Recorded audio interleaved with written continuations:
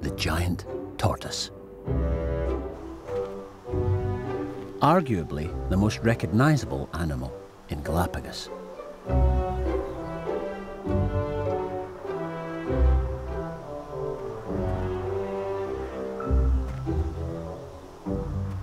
It even gave the islands their name. Galapagos means tortoise in Old Spanish.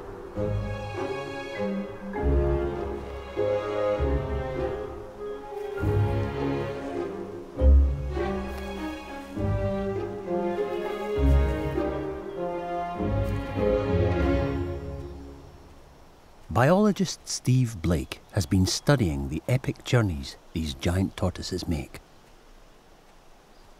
Basically, tortoises follow where the good food is, and the greenness of the vegetation depends on the elevation.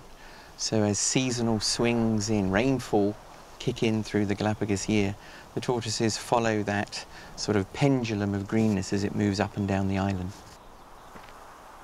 But these seasonal migrations have been affected by the arrival of humans. Puerto Ayora, the largest town in Galapagos, was settled in 1925 as a small fishing village. Since then, in the space of just one tortoise generation, the population has exploded to over 12,000 people. Steve wants to discover what impact this is having on the ancient tortoise routes.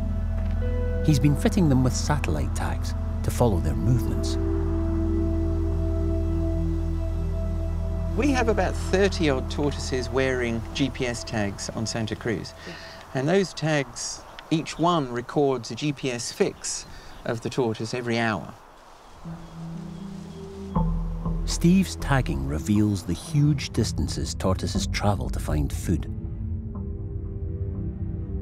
Some migrate from sea level to the peaks of volcanoes.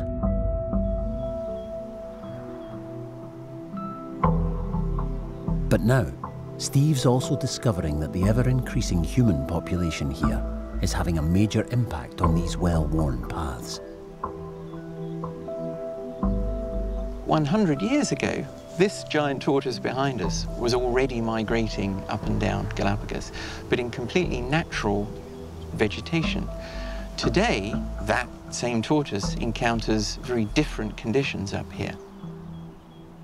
Fences, roads, and other barriers that potentially block that migration. It's not just the future of giant tortoises that's at stake. These reptiles play a vital role in the whole ecosystem here.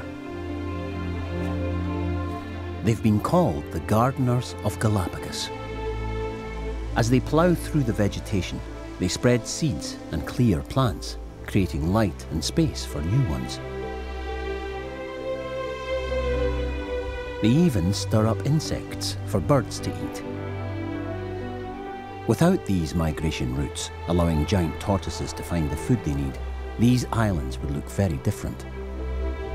Identifying and mapping these important routes will help to inform future expansion plans.